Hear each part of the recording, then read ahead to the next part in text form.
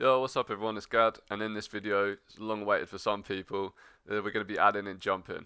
I know some people are going to be excited about this, people have been asking me for a long time, and obviously I haven't posted a video in a while. So I hope you enjoy it, and let's just get straight into it.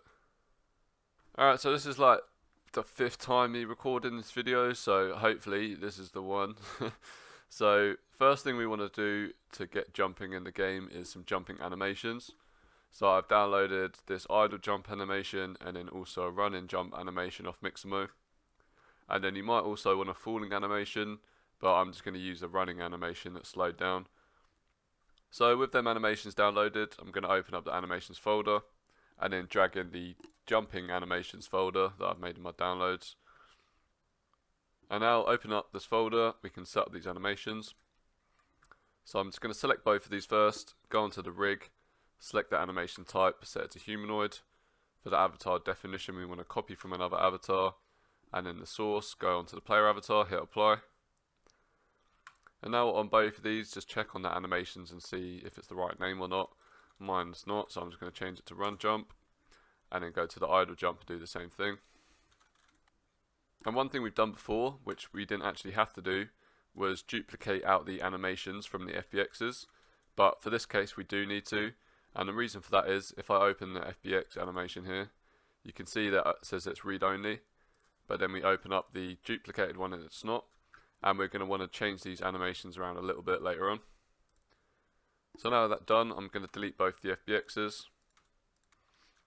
And one thing I'm going to do, which I'm not going to explain too much, is on the idle jump animation, where it says root transform position Y, I'm going to bake it into the pose.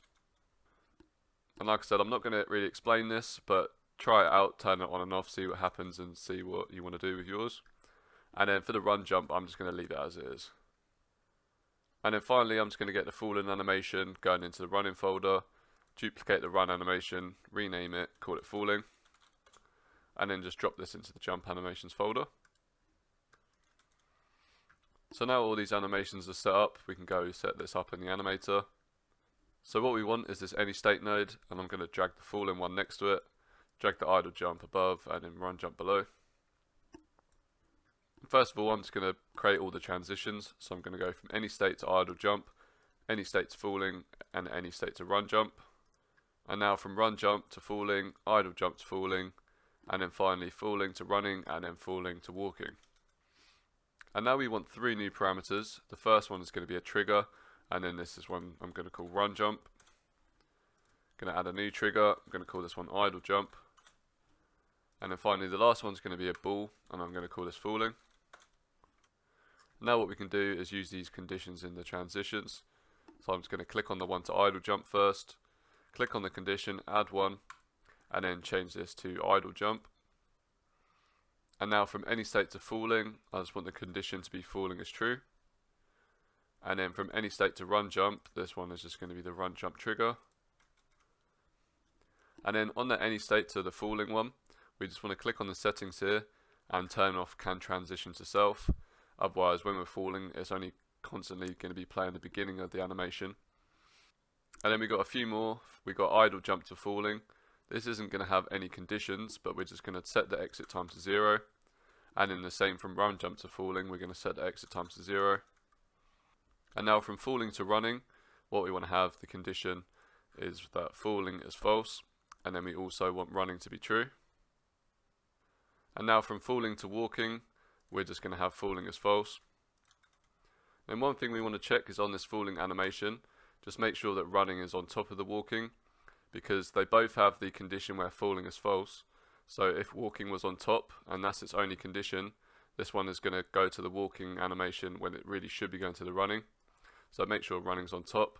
And then finally, from any state, just click on the any state and make sure falling's at the bottom.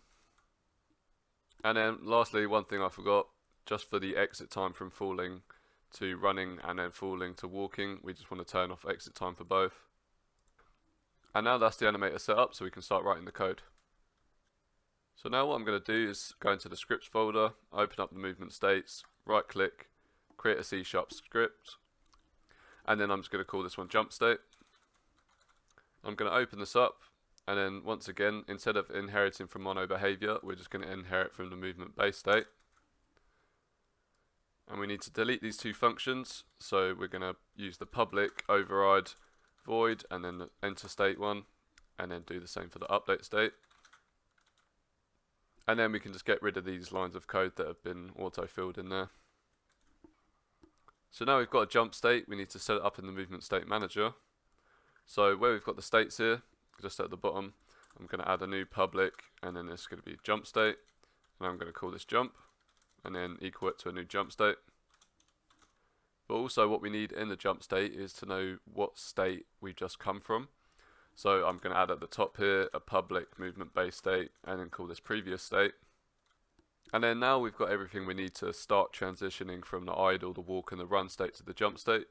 So I'm going to start off in the idle state, and then at the bottom of the update state function, we're just going to check if the input.getKeyDown, and then this is going to be keycode.space.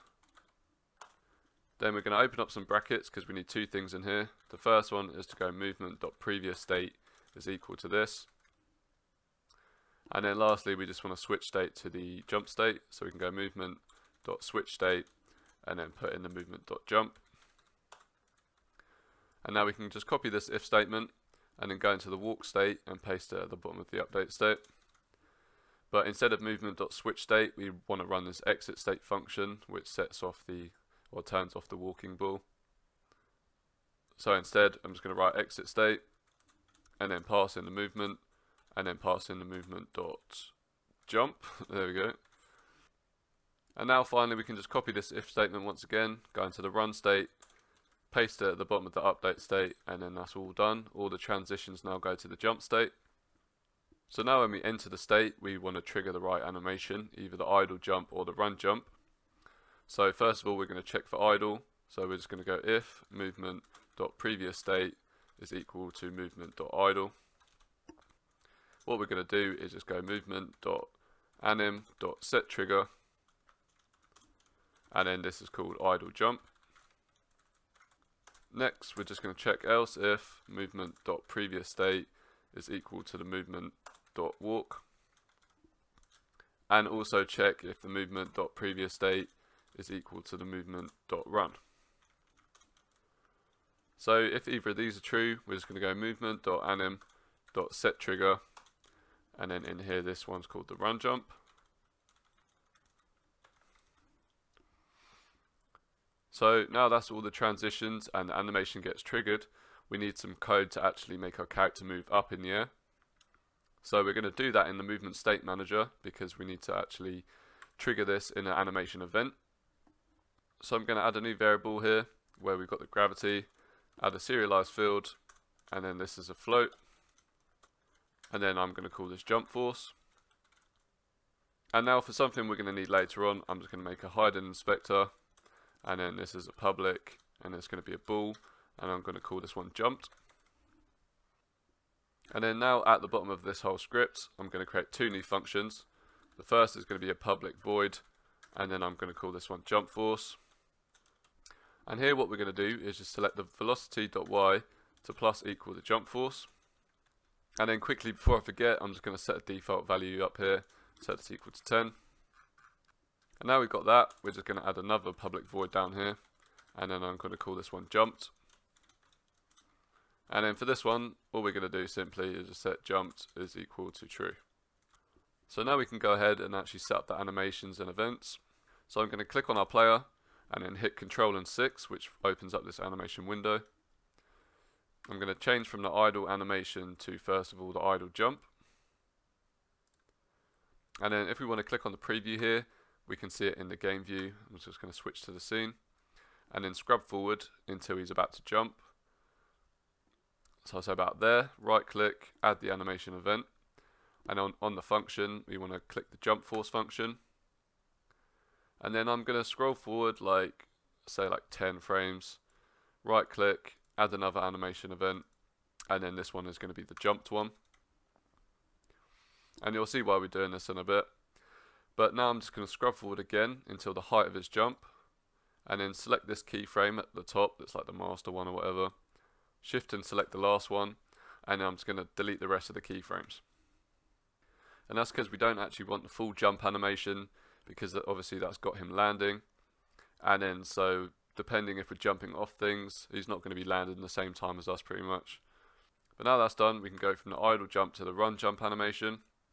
And in this one, I'm going to scrub forward again and say that he's going to jump about here. So add the animation event, click on the function, and then add the jump force one. And then I'm just going to scroll forward a bit more, right click, add the event, and then go to the jumped one.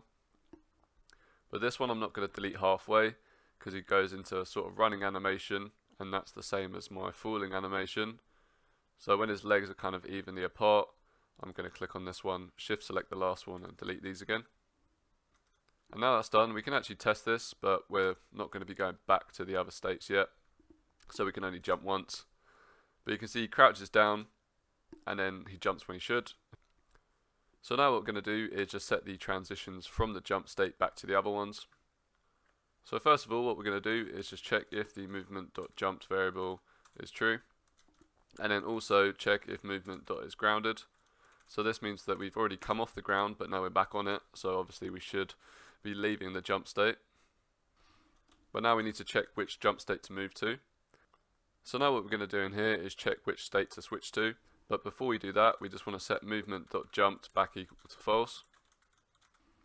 So below, first of all, I'm just going to check if movement.horizontal input is equal to 0, and then also if the movement.vertical input is equal to 0. And the reason we're doing it like this instead of the movement direction like we normally do is because when we jump in the air, we want to keep that direction and that speed. And then so the direction isn't going to be 0 when we're jumping if we've like started our jump in a run or whatever. Hopefully you understand what I mean, but we're going to go into this later on. But so obviously if we've got no horizontal and no vertical input, then we should go movement.switch state and then go movement.idle. But if this isn't true, so we're going to go else if, and then this is input.getKey, and then it's going to be keycode.left shift. So now if we're holding the left shift key, we're going to go movement.switch state and go movement.run. And then finally, else, we're just going to go movement.switch state and then go to the movement.walk. So now we're just going to check this and then see if we can jump twice in a row. You can see we jump once, we land, there we go, we jump twice. And you can see the falling animation ending really quickly. That's because we've not actually got this falling ball doing anything yet. But before I do that, I'm just going to go on the animator, click on the falling animation and change the speed to 0.5. Alright, so we're nearly finished. There's just one thing we need to fix, and that's, you see, if we jump in the air and I spin around, we've got perfect movement in the air, which you might want, but if you don't, just stick around and then we'll see how to fix it right now. But quickly before we do that, we're going to be setting that falling ball just whenever we're not grounded. So underneath the gravity function, I'm going to add a new function called this falling. And then here simply all we're going to do is just set the anim.setBall, and then it's called falling. And then we're going to set this to not is grounded. So there we go, now that's all done, I'm just going to run this underneath the gravity function here. And so now we're ready to start on improving the in-air movement. And then so first thing we're going to need is going to be a public float. And then I'm going to call this airspeed. And then I'm going to set this to 1.5. And so we are going to have in-air movement, but it's just going to be very subtle and it's just going to kind of slow us down or like let us move left and right a tiny bit. And then so in the get direction and move function, what we're going to do in here, first of all, is we're going to add a new vector 3. And I'm going to call this air direction, and then equal this to vector3.0. And next we're going to have an if statement. So if not is grounded, meaning we're in the air. If we are in the air, we're going to set the air direction equal to exactly what this direction is set to. And then else, what we're going to do is just set this normal direction. So as soon as we're in the air, this direction will stay exactly what it was when we left the ground, or just before we left the ground. And then so now where we've got the controller.move, we're just going to add another bracket right at the start, and then another closing bracket after the current move speed. And after the current move speed, we're going to add a plus sign, and we're going to add the air direction dot normalized. and then times that by the airspeed. So now we can go ahead and check this out. And then, so if I jump up in the air and then I hold the back key, you see him slow down a little bit. And if I hold the right and the left, you see him strafing a little bit in the air. So that is everything for this video. I hope you enjoyed. I've got a lot more videos coming soon, and then also a new series. So stay tuned. I'll speak to you in the next one. Bye.